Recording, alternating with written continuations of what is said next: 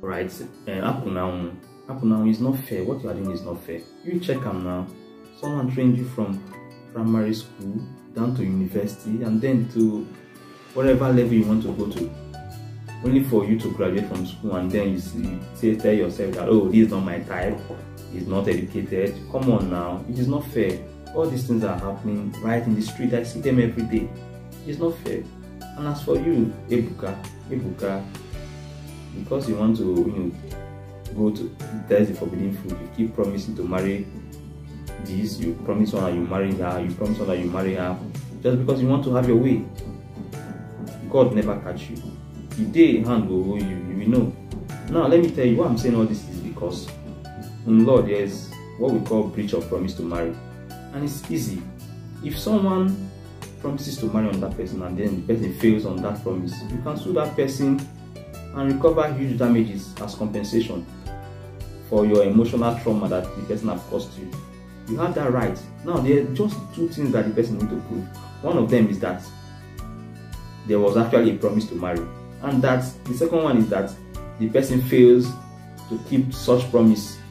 So those are just the two things you need to prove, and then the other party will be held liable for this breach of promise to marry. However, there are defenses to this breach of promise to marry. There are defenses. We have the special defenses and the general defenses. I will start with general defenses. The general defenses are like things pertaining to duress, misrepresentation, and the rest. Let's say, for instance,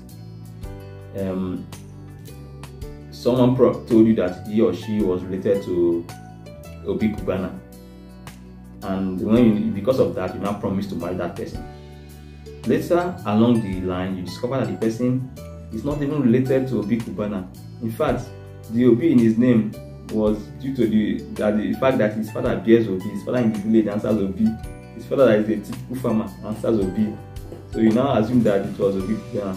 So and discover that upon discovering that he is not related to Obi Kubana in any way, you have to end the marriage. That's a good defense. The person is kind of misrepresenting facts, okay, and you can rely on that defense if eventually you ended the promise to marry that person.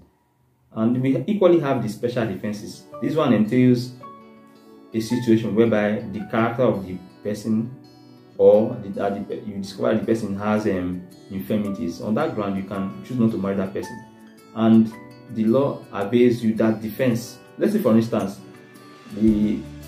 upon discovering that the person is a promiscuous person, very promiscuous, and you choose to end the marriage, you can, when being taken to court, you can rely on that defense alone, and it will avail you.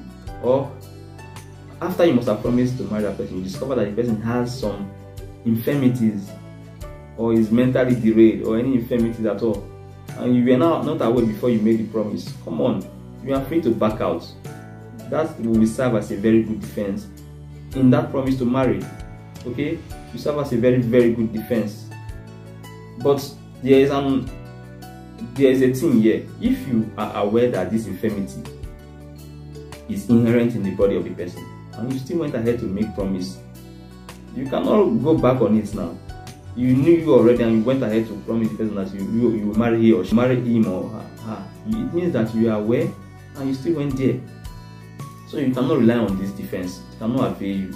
Just go and be getting your money for compensation. And Emeka, I'm talking to you.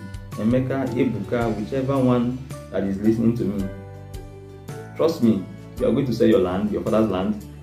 Now I become past my neighbor in the village. You sell it just to pay for compensation. So stop promising people marriage. Stop doing that. It is legally wrong. If you know you can't keep it, keep to that or adhere to that, don't promise people marriage. Alright? Make it take easy or listen to what I'm saying.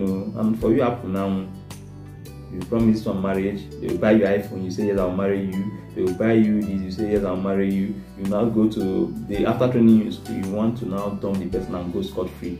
Young man, you can sue that lady for that. Yes, this breach of promise to marry is not just available to the ladies. It's not just the ladies that can sue. Men can still sue. So men have the right to institute an action for a breach of promise to marry.